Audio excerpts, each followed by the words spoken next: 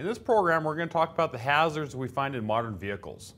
We've seen a lot of changes in the cars over the last several years. We've seen changes in airbags, we've seen changes in seatbelt pretensioners, we've seen changes in the metal used in the cars. Those all come together to affect how we do our extrications. We're going to go ahead and talk about the specifics of those and give you the best information we can. This is important because the second most common call we respond on are car wrecks. We've seen changes in how the cars are put together, we've seen changes in our response models, and we've also seen changes in patient injuries. We need to make sure that we don't become part of those injuries by understanding the cars and how they're put together. Understanding these changes are very important. The cars that we respond to today are absolutely nothing like the cars that we responded to 20 years ago. The cars that we're cutting on the road really don't represent the cars that we're cutting in the drill ground. So we have to understand these changes and know how to apply the changes to the real life incidents and how to be safe about what we do. Modern vehicles have a lot more hazards in them compared to older vehicles. When we do our training, we're training on older vehicles and it's pretty easy to do our cuts on the drill ground. When we get real world, we've got a lot more hazards to be concerned about. These hazards tend to slow our operation down on scene. As our operation slows down, our scene time increases. As our scene time increases, patient survivability decreases. The goal of this program is going to be able to give you a good understanding of the hazards. So once you understand the hazards, you can decrease our scene time, which is going to increase patient survivability. Let's talk about the concerns with propulsion. When we show up on vehicles that are conventional powered, we're going to have flammable liquids. If we've got flammable liquids down on the ground, what are we going to do to control that? Easiest thing we found is by putting down absorbent, so putting down kitty litter. That tends to give us some good traction on the ground, keeps us from sliding on it, as well as it holds the vapors in place for us. Next one we look at is our hybrid vehicles. Primary concern with the hybrid vehicles is going to be punctured battery and having the battery leaking on the ground. Some agencies are carrying a base. They can put down the base onto the ground to neutralize the acid. If you don't carry a base, the other option you have is kind of go back to remember our hazmat training. The solution to pollution is dilution. About 500 gallons of water onto that, we'll go ahead and neutralize it and we shouldn't have an issue for us. On our alternative powered vehicles, the two most commonly find are propane and hydrogen. So think about it on scene now. My hydrogen is lighter than air. If we had a leak, it's going to go up and go away. If we had propane heavier than air, we're going to have that gas is going to come out and it's going to hit the ground. It's heavier than air, so it's going to run around the ground. If it's running along the ground, what we've got to be thinking about is controlling it as far as where is that going to go? Is there any ignition sources? If we need to control it, we can utilize a fan and direct an airflow to blow it away from where we're working, or also be thinking about where we're parking rigs or if there's anything else in the area that could cause the ignition for us. We're going to talk about automobile restraint systems. We're going to run through airbags, locations, and how they work. We're going to talk about the seatbelt pretensioners as well as the rollover protection bars.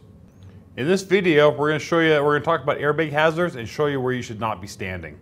Tremendous explosion. I felt myself ejected from the car, violently propelled from the car, as a matter of fact, landing on my back. At that point, I had no idea what happened, whether the tool had blown up, the car itself had blown up. You've just seen the video of a firefighter getting hit by a deploying airbag. Something to be thinking about. We have the injuries to the firefighter. What did the rest of the crew do during that injury? Do they stop patient care and divert it to the firefighter as well? As that happens, what happens to my scene time? And again, what happens to patient care during that? The point to take away from this is looking at how we operate. Where we position our bodies 20 years ago on cars versus where we position our bodies now. When we're talking about patient care removal techniques versus now versus then. A lot of these are changing based on these hazards. If I know that there's a certain part of the car that's a danger to me, I'm going to change where I stand. And when I change where I stand, that's ultimately going to change the techniques of how we bring patients out. Airbag locations in the cars have gone from 1 airbag to 2 airbags. Now we're pushing 17 to 20 airbags in a car. Location-wise is absolutely everywhere in the cars. We have in front of the driver, they're in front of the passenger. We have side impact bags. We have front and center bags. We have bags come down out of the roof, bags come out of the doors, bags come down out of the knees, bags that come through the hood of the car, the front of the car. So we've got to be aware of these bags, where they're at, based on where these bags are at and where they deploy. That's where we don't want to be. With all these airbags in a car, you might think it would slow down your extrication. The reality of it is, if we modify our techniques and understand where the airbags are at, where the danger zones are at, we can still complete a quick and effective extrication. Let's talk about the airbag sensors. The original style sensors in the bag, they utilized this sensor right here. Within the sensor was a ball bearing that sat on 2 magnets. When the car would get into a collision, it would pop the ball bearing off the magnets. That's what would initiate the airbag deployment. The issue we've run into, a lot of these older sensors are starting to fail even though they've never been in a car wreck. If you listen closely, you can actually hear the ball bearing rattling inside. This is a sensor that's never been in a wreck, but this could actually fire off the airbags. Because of that, we're seeing the manufacturers change it to new style sensors. To get away from the issue with the old style sensors, manufacturers have now moved to a new style sensor. What they'll do is they'll take and they run wire through the car. So this will represent the wire that's running through the door. We'll push power on one side, I'll have a sensor on the other side. Driving down the road, we're fine. When the car gets T-boned, the door bends. As the door bends, our wire is going to bend. Once we start to bend the wire, we're going to create resistance. This resistance will drop the voltage we're seeing on this side. That drop in voltage is going to deploy the airbag. When we look at forward stuff and we're talking about changes in techniques, one of the things we're looking at on our cars is we have to get away from bending these wires. So we don't want to walk up to the car and completely bend that door in half. We start bending the door in half, we start manipulating the door, we run that risk of moving the wire. We start moving the wire, we potentially could fire off an airbag. When we talk about our techniques, we've got our wiring here. One of the techniques that's always been taught in the past was to attack the door from the latch side. When I attack the door from the latch side, we end up shoving the door in to get that latch open. When I start shoving that door in, what are we doing to this wire? We're pushing the wire in. So instead, our change that we go forward with this, we want to attack the hinges. If we can attack the hinges, then instead of bending the wire in, the wire stays straight with the door and we actually take the door off as one piece and it comes out for us clean and easy. Once we start to get the door off, some of the question comes into the wire loom itself. We've got the wire loom in here and people are concerned, well, if we start cutting that, are we going to fire off the airbags? So the nice thing for us on the sensors, they're smart sensors. They understand if we're looking at, let's say for example, 3 millivolts of power passing through here, we start to bend it, that changes the sensor from 3 millivolts to 2 millivolts, and it understands that. If I leave that wire straight, and we come here and we just simply cut that whole wire loom, when that comes off, that sensor goes from 3 millivolts to no millivolts, and it understands that, and it shuts the system down. Question from there comes into, well, why would we be cutting on a car with a battery intact? Well, we've seen with new cars, the batteries are changing. We're not seeing them in the engine compartment anymore. A lot of the batteries are going to the rear seat, underneath the rear passenger seat, and we're also seeing them in the trunk. When we start getting some of those locations, they're a lot more difficult to get. The battery is a priority for us on scene to get cut, but it's not going to be a game stopper. If we can't find it, we're going to have to keep going. We need to be aware of that and be thinking about that during our extrication. As we talked about compressing this wire for the sensor, one of the things to look at is a technique that's been taught forever. Technique was to bring your spreader in, put it in the door opening right here, spread it open in an effort to gap this area. As we go forward and we talk about our changes in our wires and changes in the cars, as I start to gap that, what are we doing to the door? We're compressing the door. As we start to compress the door, we're going to change that wire position. The other thing we have in the door with the airbags, we've got a compressed gas cylinder inside of the door that runs the airbag. If we start squishing that compressed gas cylinder, what's going to happen? We potentially could grenade it. So again, not a bad technique back in the day, but going forward, it's a technique we want to shelf. In this video, we're going to show you the door gap technique. This is what we don't want to use anymore. As you see, as the spreader opens, we're manipulating the door. We manipulate the door, we could potentially cause issues for us. As you can see in the picture here of the door, we've got the airbag sensors in there. We also have the compressed gas cylinder that runs the airbag. This is why we don't want to do that vertical push gap anymore, because we're manipulating too many parts of the car. When we go forward and talk about it, is this an old car, is it a new car? I can't tell anymore. So this is why we're going to shelf that old technique and just leave it alone and not do it anymore. As we start talking about the newer techniques and newer cars, if I try to differentiate on scene, is this an old car with old techniques, a new car with new techniques? We're going to end up choosing the wrong technique for the wrong car. What we want to kind of go forward with is just always treat every car like it's a new car. If we utilize new techniques on a new car, we're safe. If we utilize new techniques on an old car, we're still safe. Our concern comes from an old technique on a new car, and that's what we want to just get rid of those and just shift forward. And everything we do from going forward, we treat every car like it's a new car, and we're going to be safe. Let's talk about airbags and how they work. We're going to start off with the old style airbags, which were run after sodium azide. On the sodium azide, we'd have a chemical that sat inside the bag. When we get ready to fire it off, ignition source would come up, ignite the sodium azide, and as the sodium azide burned, the off gas is what would inflate the bag. Concerns that we have is sodium azide coming out about 3,000 degrees. So if we show up on scene, we've got an undeployed airbag, we've got departments that would want to take and go ahead and cut the undeployed airbag. That way if it fired off, we wouldn't have the airbag hitting our patient. Well, if we cut the airbag, where's that 3,000 degree gas now going to go? Into the patient. From there, if we think about it, this is an explosion. So we also have departments that say, hey, I don't want this thing exploding on our patient. So what we do is we'll take and we'll wrap duct tape or throw a chain around the steering wheel. That way we don't have that thing coming out and hitting our patient. Well, the main difference between an explosion and a bomb is containment. As soon as I take that explosion and I contain it now by confining it in place, we've now created a bomb. So the best thing for us on scene to do is just realize that that is an explosion, that is an area of danger for us. So we get on scene, where do we not want to put our bodies? In front of the steering wheel.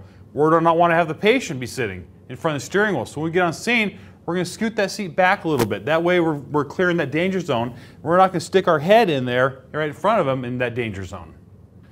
Going forward, our airbags are all running on a pressurized gas cylinder. Within the cylinder, we actually have an explosive charge that sits in the base of the cylinder. We've got compressed gas on the side. This gas up to 9,500 psi. And then we've got the discharge port that goes to fire off and inflates the airbag. Running down the road, we got our pressure sitting in here. Wires come up to here. When we get ready to fire off the airbag, ignition source comes up. It pops a little explosive charge in here, which detonates and bumps the pressure inside the cylinder up. As the cylinder pressure bumps up, comes out and it inflates the airbag. When we're doing our extrications, we'll always talk about doing our peel and peaks. This is what we're looking for, is this cylinder. If we find that cylinder, that's probably not where we want to cut. So we want to make sure that we either cut below it or cut above it and stay away from the cylinder itself. Traditional airbags had one stage, they'd fire off and that was it. Going forward, most of our cars are all now going to dual stage bags. So what happens is the bag can inflate.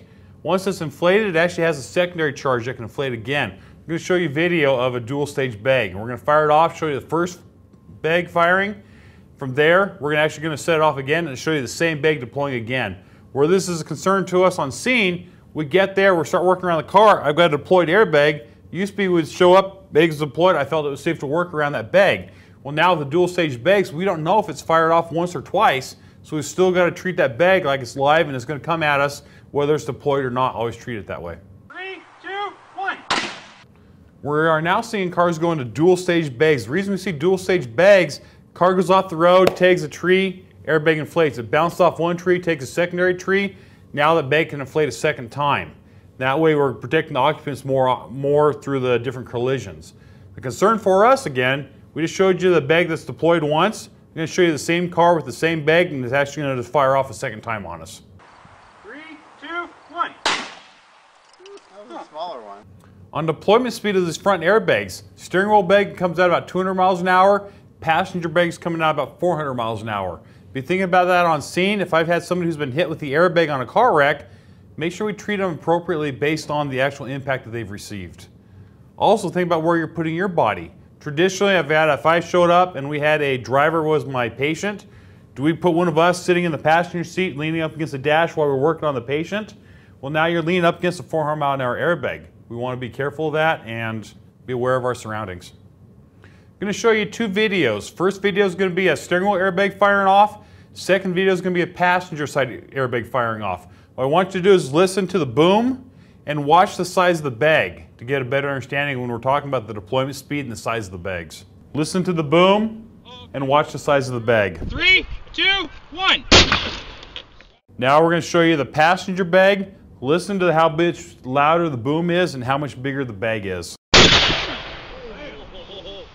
All right, side impact airbags. These bags are going to be coming out of multiple locations. They're built into the seat back themselves. They're built into the B-post. They're also built into the doors. Depending on the year, make, model car, they can come out of any of those locations. We need to be prepared for that and be aware of where they're coming from and just be aware of not getting ourselves in front of them. As I show you this video of a side impact airbag deploying, be thinking about our patient, where they're at, and how we're taking them out. Traditionally, we've always been taught to pull the people out the side of the car. We're putting ourselves in front of this airbag. We're putting the patient in front of the airbag. We go forward, one of the big shifts we're looking at for patient removal is actually going straight out the back, so we're not in front of that. But again, watch this video and think about what this is going to do to us. Okay, you guys ready? 3, 2, 1. 3, 2, 1. Jeez. Okay, 3, 2, 1. Next airbag we're showing you is a front center airbag. This comes out in between the driver and in between the passenger. It helps in a sideways collision from having the passenger leaning over and hitting the driver or vice versa. Again, where this becomes an issue for us, when we're doing our traditional patient removal of out the side, we're going to take and twist the patient and we're going to lay them down in front of this airbag. As we start scooting the patient out the side of the car, we're now in front of the airbag. So again, as we go forward, we're shifting towards taking the people straight out the back of the car. When I take you out the back of the car, we're not putting ourselves or the patient in front of this airbag, and that's our safety zone. These are our head protection bags. These are going to drop down out of the roof. They'll start off at the front of the A post and run all the way back to the C or the D post. And again, we want to be thinking about these as far as our patient removal and our egress into doing patient care. If I start leaning into the window to do patient care, are we putting our head in that danger zone?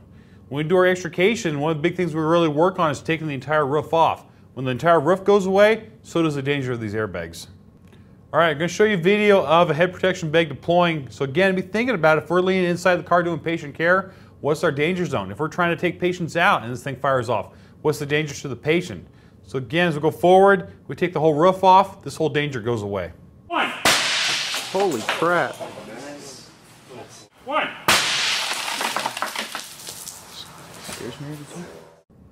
All right, we're looking at knee airbags. So these again are there to protect the patient in the head-on collisions. We're finding in head-on collision, the patient actually comes forward, the head and the chest hit the airbag, which protect them from injuries there, but the body continues down underneath the lap belt. As they go underneath the lap belt, we're getting lower spine injuries, and we also have the knees come forward, the knees hit the dash, that energy transfers back, and we end up with a broken femurs or broken pelvis. This airbag is there to help reduce those injuries to our patients. I'm going to show you the headrest airbag next. The airbag is in the headrest. Watch it fire off and protect the head from hyperextending and causing injuries. Main thing to keep in the back of your mind, when we do have that headrest airbag, there's a gas cylinder built into that seat somewhere that pressurizes and fires off that headrest. If we're having to cut the seat back out or go through the seat for patient removal, make sure you do a really good peel and peek, get that cloth away, get the leather off, expose that seat so you can find that cylinder and don't cut through it. Next thing we're finding on cars are seat belts that actually have airbags integrated into them. We start doing our extrication, we have that airbag fire off, again, it can cause us an issue. We show up on scene, one of the first things we're going to do is cut seat belts. That resolves this issue. When we are cutting our seat belts, if we have cut the seat belt and there is an airbag in there and there is a deployment, these have a low enough air volume and a quick enough discharge time that they're not going to cause an issue for us. They will simply discharge the air through the loose end of the seat belt. Watch the airbag deploy off the seat belt. This is kind of what you're going to expect to find with the patient. Next bag we're finding on a car are the AutoPed bags. These are actually coming out in between the front windshield and the outside of the car. This does two things for us. It protects on the pedestrian hits. If we have somebody hits the pedestrian, it keeps it from impacting the windshield and causing damage. If we have an animal strike, it's going to help keep the animal from actually coming through the windshield and hurting our driver or our passenger in the front seat. All right, when we talk about doing our vehicle extrication, something really important before we make any of our cuts is we need to do our peel and peeks. We need to make sure we know what we're cutting through. When we're looking at our peel and peeks, one of the things we're looking at is our gas cylinders. So cylinder location is absolutely everywhere in the cars. There is no rhyme, make, reason anymore. They're everywhere. So we're going to find them in the dash, we're going to find them in the A post, we're going to find them in B post, we're going to find them in roof rails up above us. Anywhere you find the cylinder, that's where we don't want to cut. Remember, we're doing our peel and peeks. We need to primarily look at where we're going to cut. If I'm cutting at the bottom of the door, that's where I need to do my peel and peeks. Once I've cleared the area that I'm going to cut, we're okay. I don't need to search the rest of the car if I'm not cutting at it. As far as doing the peel and peeks themselves, just a $10 little mini pry bar works perfect for us. So you get that, it's small, it gets into where we need to do our work. When we're looking at our cylinders, remember, we're pushing 9,500 PSI on these cylinders, which is quite a bit to cut through, and we don't want that to happen. When we do our peel and peeks, we find our gas cylinder, we want to cut either above it or below it. My preference is to go down below, that way you take the whole cylinder, goes away with the roof. This one here though, if you look at the location of that cylinder, we're going to have to cut above it. When we're cutting above it, the question comes into where do I cut it at? The safest place to cut, we've circled it there for you on the picture. There's a little stainless steel clamp that clamps the bag to the discharge port of the cylinder. I know that below that clamp is pressure, above that clamp is just bag. So when we show up to make our cuts, we cut above the clamp. If we're going to cut below it, and we still have wires connected to it, Not a big deal. When we cut our wires, what we want to do is don't cut the wires both at the same time. Either cut them one at a time, or you can actually just take and unplug the wire harness directly off the back of the cylinder and we're able to go.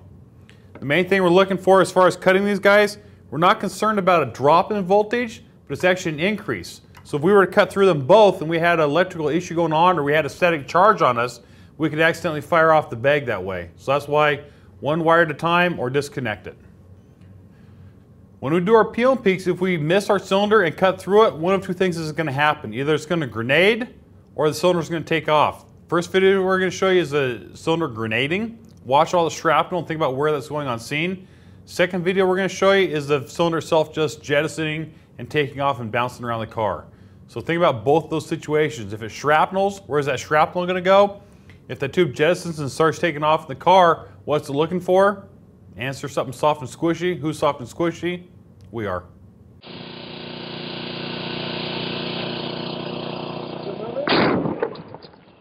Okay.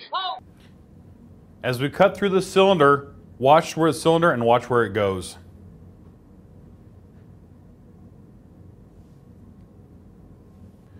As the airbags are continuing to develop, some other additional airbags we expect to find in the future are going to be airbags underneath the feet.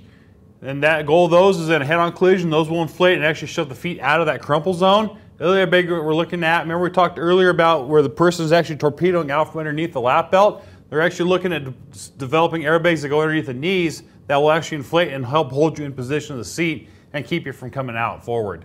But again, as we go forward with the cars, expect more changes. It's coming. One of the best resources to keep up on cars and their changes is the auto body industry. These are the people that are taking the cars apart, putting them together for a living. They understand the cars, they know the cars the best. Hook up with a good shop and have them keep you up to speed. Airbag safety. Main thing we're looking at for the airbag safety is, we've talked about, is our danger zones. Where's my danger zones? Where do I want to stay away from? Best rule of thumb is figure 5 inches off the sides of the cars, 10 inches away from the steering wheel, 20 inches from the passenger side is where we want to be away from the car. Not very many people are carrying a tape measure in their pocket. Try to figure out where do I stand on the car. Best thing to just simply do is just know those areas and stay away from them. Next thing we have on the cars are seatbelt pretensioners. Seatbelt pretensioners are in there to actually take and tighten the seatbelt in a collision. What that does, when our airbag inflates, we kind of have like a strike zone that we need to hit. If my seatbelt is loose, we can actually miss that strike zone and cause more damage to us. The seatbelt pretensioner actually tensions up and pulls you into position so we can come forward and make contact where we should on that airbag. All right, we're going to show you a video of a seatbelt pretensioner tightening up on our patient. The main thing I want you to watch for on this is when the seatbelt retracts, it does not release. This is where we get on scene, we start having issues or complications with patient care. We get on scene in real world, we're going to cut that seatbelt. One of the reasons we cut that seatbelt is going to be because of these, and we can release that tension. 3, 2, 1. Wow. The easiest way to safety the airbags is by cutting the battery. Traditionally, we found the battery in the engine compartments. We get in there, find the battery, you want to cut our cables. When we cut our cables, cut the ground first. After we make one cut, you want to go ahead and come down another 6 inches and make a secondary cut. That way, as we're doing the extrication, if the cables are moving around, they can't reconnect and touch ends and recharge the system. As we go forward with our newer cars, we're no longer finding the batteries in the engine compartment. A lot of manufacturers are shifting the batteries back of the car. We're finding them a lot of times underneath the rear passenger seat and in the trunk of the car. We show up on scene, if I'm not sure where the battery's at or I don't know if there's power to the car, one of the easiest things for us to do is go in there and turn on the 4-way flashers. If I got flashers going off the car, then I know I've still have 12-volt power. If we have no flashers, then 12-volt power is shut and we're good to go to the next step. As we just talked about, turning on our 4-way flashers gives us a good idea whether we have 12-volt power or not. If we've cut the 12-volt battery and I still have flashers, then I know I've got an alternative power source coming from somewhere. Older cars, it might be a cell phone, iPod, GPS, could be backfeeding the car. Newer cars, if we've gone in there and somebody's put in an aftermarket stereo system or alarm system, that could backfeed the car and still keep it energized. So be aware of that and be looking for that on scene. Again, if we find it and it's still blinking, we're going to try to do our best to be aware of it and try to cut it. If I can't get those batteries cut, we're going to still have to complete the extrication with the power live. A lot of times we'll get the question, where are the airbags at? What cars have airbags? There's too many cars to remember them all, and trying to look at a car after a wreck and try to figure it out is really difficult. So one of the best things we've found for us on scenes is we can take and work with dispatch. We can call out a license plate and try to get them to give us back the car that it makes, or we can try off of a VIN number off the car to determine it. From there, we can look up a resource and figure out what we've got going on for the cars. Once we know the car that we're dealing with, we can take and pull up an app off of either our smartphone or off of a tablet, and we can actually pull up the car and look at what the car has. We can figure out where the airbags are at, we can figure out where the batteries are at, or any other hazards that are in that car. On the apps that are available, there are free apps, and there are apps that cost up to $15 per app. When you're paying that, you get what you pay for. So the more money you pay for the app, the more complete the database is and the more detailed the drawings are. Other hazards we have to consider in our cars, we've got lift struts, bumper struts, vehicle contents or cargo that could be issues for us, high intensity discharge lights, pop-up roll bars, and car fire hazards. When we show up and we've got a hatchback that we need to cut through, the gas struts aren't a big concern for us. We're going to go ahead and cut through them in this video. What I want you to listen for, the cutter is going to come across, and once it pierces the cylinder, you're going to hear that pressure bleed off. As soon as we start to hear the pressure bleed, we're going to stop operation, let the pressure bleed out. There's only about 200 psi in there. Once the pressure's done bleeding, we'll finish the cut. That's just a piece of metal. Pressure's gone. You don't have to worry about going anywhere. It's all contained. Next thing we're looking at is our loaded front bumpers. So what we're talking about here is we've actually got gas struts that are built into the bumper that will compress or release when the car gets in a low speed impact, typically like in a parking lot. Concern we have with this is if we have any issues with direct flame impingement and a fire, these things could fail and come off and hurt us.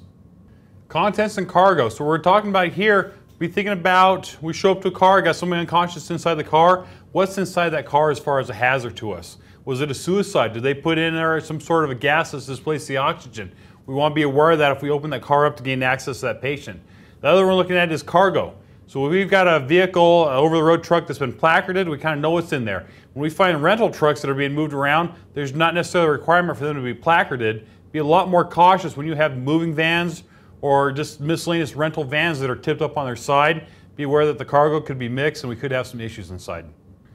HID headlights cause some people concern. Basically, it's a very bright headlight and people are thinking that there could be electrical issues with them. The reality is the HID headlights run at 25,000 volts. A taser runs at 50,000 volts. So as far as if you get in there and you hit that with your halogen tool, you kind of get what you deserve. It's going to hurt, but it's not going to kill you.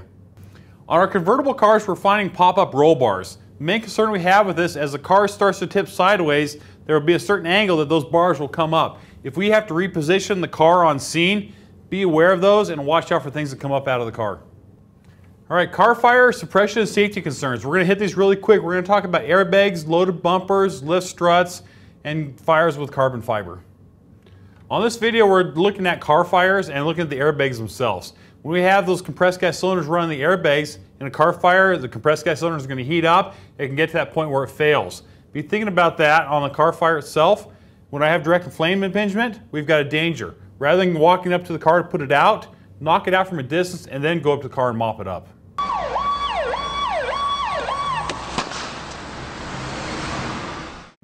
Next video for you is the car fire with a loaded front bumper. When you watch the video, you're going to kind of see some movement of the video. You're going to hear a loud boom, and then you're going to look down and see a firefighter on the ground. Front bumper came off, dual tip fibs. Yeah, it's going to back up traffic for just a bit. Hey, it's a good thing I'm ahead of it. Whoa, one guy down.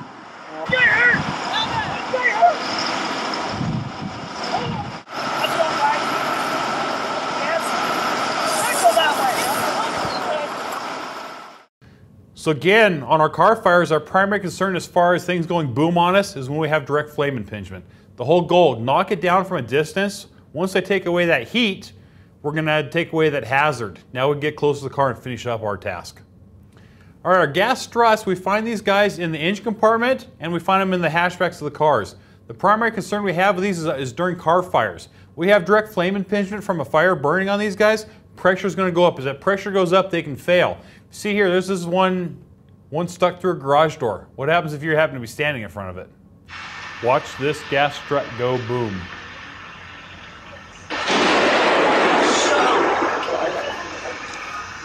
And as we talked about before, think about a gas strut, and when it comes out of the car, if you're in the wrong place, it ends up inside you, and that's not going to feel very good. So remember, on our car fires, our dangers we have, I've got my front bumper, my rear bumper.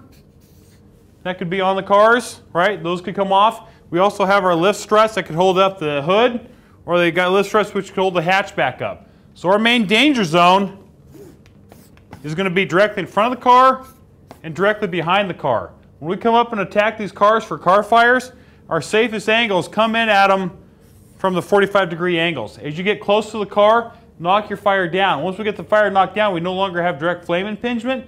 Now we can get close to the car and work on it and be pretty safe. We're seeing a lot more carbon fiber being utilized in cars as well as light aircraft. The primary concern we have with these guys is after car fires. When we've had a fire and then we add water to it, the result of those chemicals combining is hydrofluoric acid. The hydrofluoric acid has a really strong affinity for calcium. If we come up, we start putting our hands on the car after the fire, we can actually absorb the hydrofluoric acid in through the skin. Once it absorbs into the skin, it's going to start running through the bones and eating up the calcium. Primarily at the hospital side of it, their main function is they're actually going to start cutting off bone to get ahead of the hydrofluoric acid. If we're on scene and this happens, we notice that tingling coming out of our hands, the best thing we do on scene is actually take our calcium gluconate from the med kit. We can combine it with a KY jelly and actually make a cream and put that onto the burning area. What that will do, that has a higher calcium than what the bone's doing, and it actually will draw the hydrofluoric acid back out. Even better for us to prevent all of that from happening is after car fires, before we go up and start touching the car, just go ahead and just flush everything off really well with our water. From there, try not to touch things with bare hands. We put the car fire out, go ahead and put on some EMS gloves, and if we're going to touch anything, that way we don't have bare skin touching the car, and we should be pretty safe. If you don't deal with these hazards on a regular basis, it's easy to forget them. A good way to keep your mind fresh on this and be thinking about what you're going to do on scene is go out to the parking lot every now and then and look through the cars out there and identify the hazards and think about how would I handle this car, how would I handle certain hazards on these vehicles, and go from there. Good luck.